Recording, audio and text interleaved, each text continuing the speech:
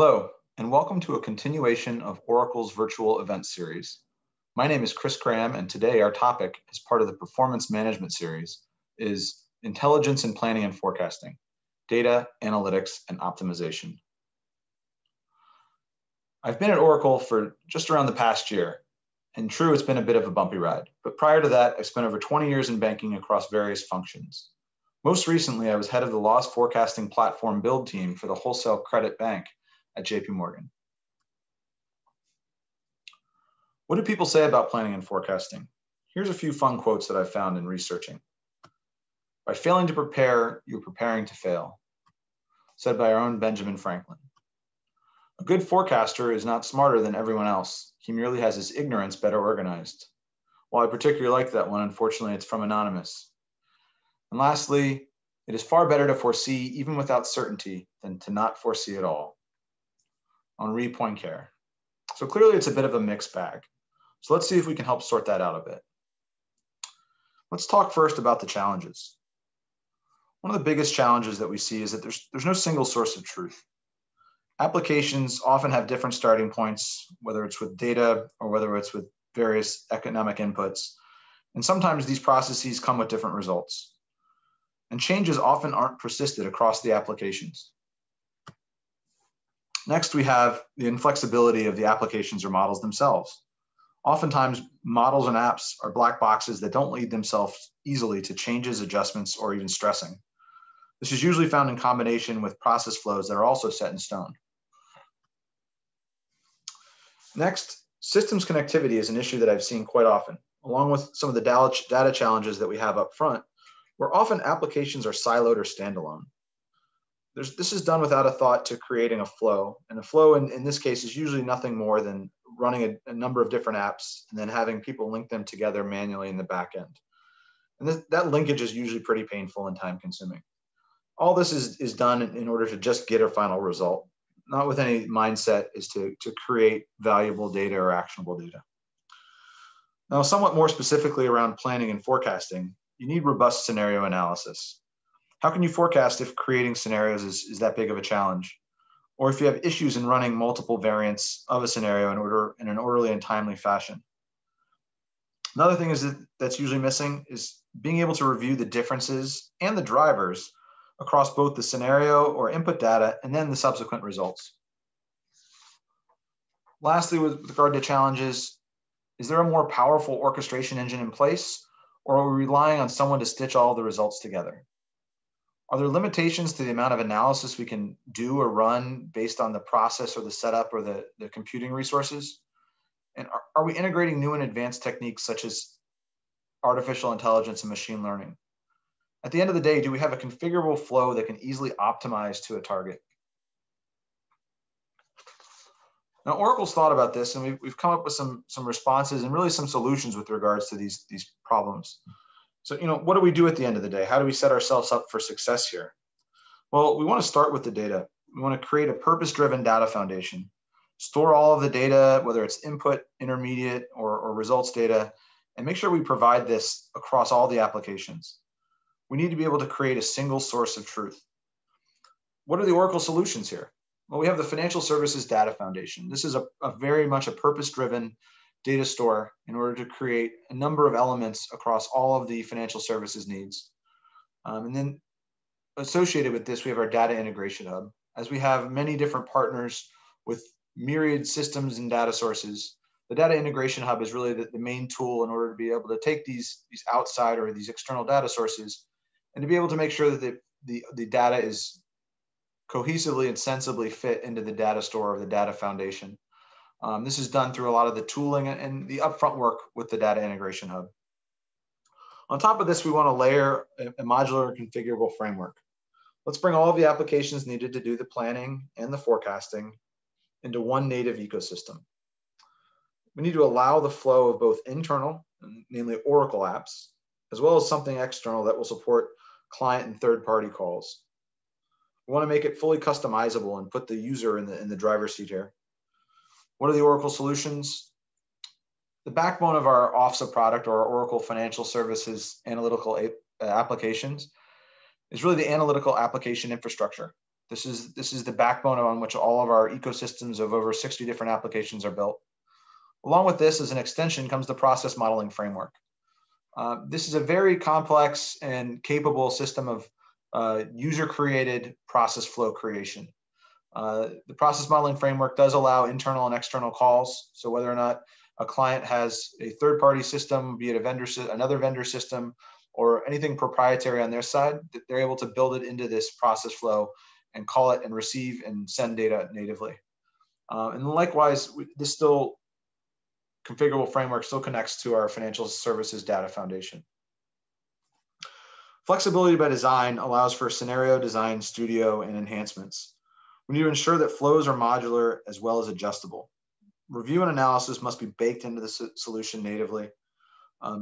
We need to make sure that we have all sorts of interchangeability and configurations. We really want to put as much thought into allowing the user to drive the process. Here, we're really talking about some of our engines, right? Our balance sheet planning, our funds transfer pricing, and some of the future design that we're currently working on, whether it's in the asset and liability management application or some of the balance sheet planning. And lastly, if we want to extract the most benefit, we must create it with the latest technology built in. We need orchestration engines that are allowing for intelligent processing and scalability. We need optimization solutions that put the capability to run multiple analyses in the business user's hands. And finally, need to program it all in such a way so that we have an aim to have artificial intelligence and machine learning driving solutions and creating differentiation rather than being a plug-in or an afterthought. Here, a lot of the programs that we've mentioned before, but the process modeling framework, the balance sheet planning, the analytical application infrastructure, but finally the model management and governance, which allows for a lot of the next gen level capabilities to be harnessed directly by the user. One of the things to note here is that there is quite a bit of overlap. As we think about the different pieces that we need in this type of infrastructure, we recognize that all of these products need to work together. That's why they're all built off of the same backbone, namely the AAI, as well as all serviced by the same data store or the financial services data foundation. So what's the Oracle solution look like? Well, it's built first off of a number of different product areas and different segments to solve for this. The first of which is our risk management area, covering treasury services, risk management, and capital adequacy and planning. We also have our performance management suite. These are the areas where we look at balance sheet planning, funds transfer pricing, and things like profitability manager, along with our performance analytics. We also have customer insight tools. These are different performance analytics suites, be they institutional or retail, and a lot of different customer analytic capabilities that are pre-built. Then we have a financial crime and compliance management suite, most of which is not utilized in this case, but in some cases may provide security and audit controls. These four, as we think of this Venn diagram, allow us to incorporate a lot of different aspects in order to achieve different goals, whether it's some of the IFRS goals, whether it's risk-adjusted performance, things like stress testing and profitability or relationship pricing. You can see that there's an intentional amount of overlap here. The overlap is meant for the ecosystem to work together, to be based off the same backbone, and to be accessing the same data store. Let's talk a little bit about what intelligent planning and forecasting means with respect to distributed planning. First off, one of the differentiators of the Oracle planning and forecasting solution is that it provides for a distributed planning capability, really having the lines of business determine their own planning and business level assumptions.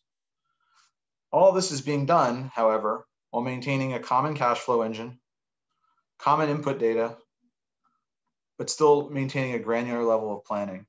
This allows the lines of business planning levels to be aggregated and then brought back to a centralized planning view.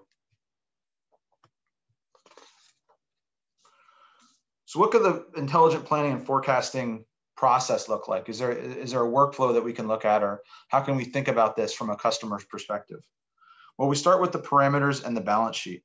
Here, the user will be able to create or tweak scenarios and implement adjustments to the inputs and models. Then we want to calculate and produce results and data. This will be the full set of calculation results and output, but placed back into the data foundation, which is really our pre-built data model. Then we need to review and analyze the advanced suite of performance analytic tools, often with pre-built reports and insights. And finally, we want to integrate into our planning and strategy. So taking the results of all the prior calculations to help feed the planning and strategy applications, but using data with a known lineage and a known purpose.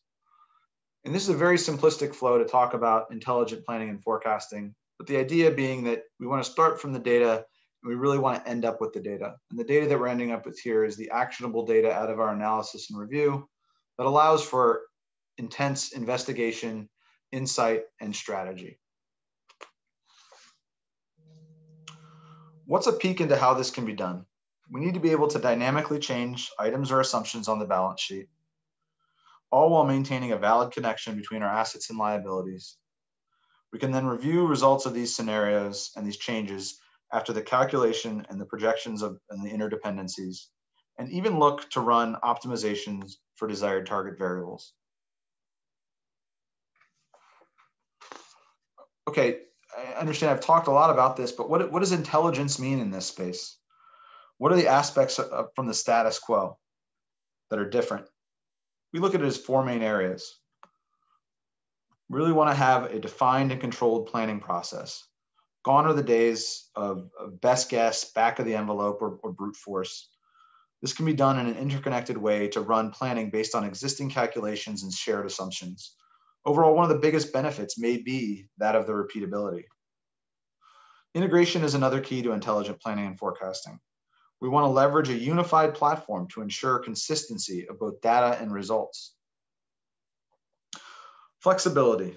As talked about before, we need to put the user in the driver's seat to make changes as often as needed and allow for review and rerun both through audit trail and governance, as well as scalability of compute resource. And lastly, incorporate advanced tools. Help to future-proof our solutions such that capabilities like machine learning and artificial intelligence are built within the overall framework and can seamlessly be woven into the fabric of all the models and applications as we go forward.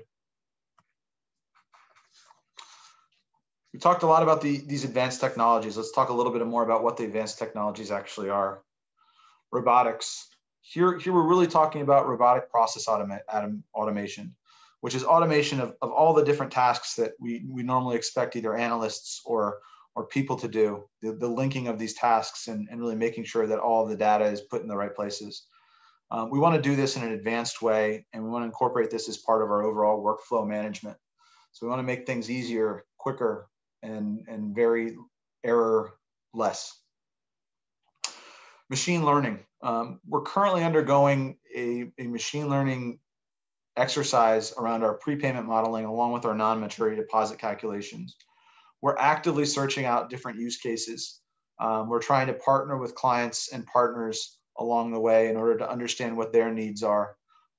We're trying to utilize all of the capabilities of Oracle in this space in order to do it in the most intelligent and sensible manner. Optimization. So we really want to have multi-scenario user-driven balance sheet optimization. It's one of the things we've talked about for a while, but the idea being is that we're going to have to create many different computations in order to get this done across all of the different variables and inputs, as well as the calculations and applications. In the stress testing space, we want to do very complex what if and how so analysis. We think that this is going to be capable to increase anything from standard stress testing, where there may be risk appetite, CECL type runs, all the way out to stress testing on a line of business level for different products and or scenarios. And lastly, deep learning and artificial intelligence. We want intense levels of correlation identification across both variables, inputs, drivers. We want intelligent scenario creation to be able to have the machine itself help us to create scenarios that are econometrically sound. And then lastly, having drivers and sensitivity reviews such that we can make sure that we have a robust view of what our applications are and what the calculations are doing and what the inputs say about those results. Once we solve for the basics, then we can open up to the second order needs like sensitivities, attribution, and what if. Sensitivities start with disparate data sources and ingestion. This is the case across attribution and what if as well. Sensitivities are really going to be highlighting how our input data changes and can impact our target variables. Attribution helps us to understand the overall movement of result from one calculation to the next. And finally, what if allows us to run our own scenario views to realize and plan for different outcomes. These are all the user-driven analysis and tools that, like, as I mentioned previously, are second level. This is going to help guide and further give insights through our robust analytical tools and reporting, and finally, helping to drive our strategy and planning. All of this further complements our aforementioned capabilities and generally helps us understand the data and the results more deeply. Where's all this used?